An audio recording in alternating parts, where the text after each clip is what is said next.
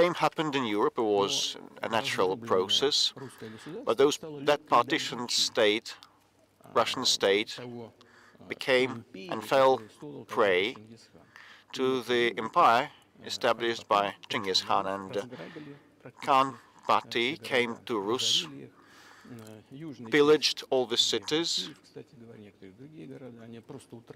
and different cities like Kiev and others lost their independence, while northern cities of Russia preserved part of their sovereignty. They paid tribute to the yoke.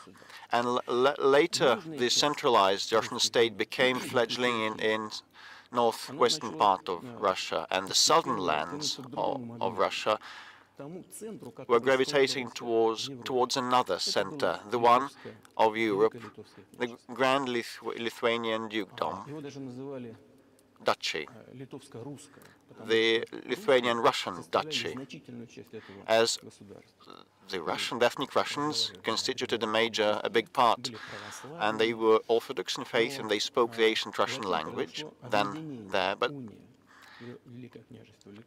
later Poland, the Kingdom of Poland, and the Grand Duchy of Lithuania were unified, and another unification in spiritual sphere was signed, and part of the Orthodox priests were now subordinate to Pope.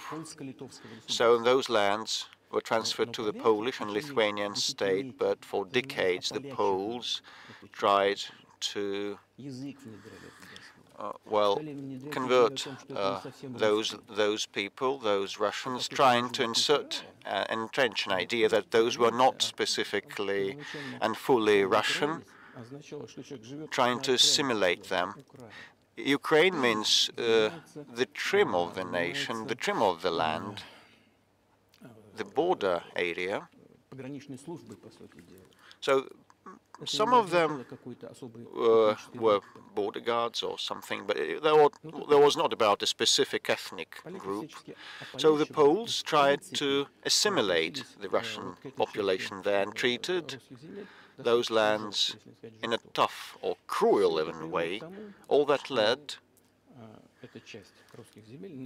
to that part of the Russian lands struggle for their rights. They wrote letters to Warsaw claiming that their rights were to be upheld.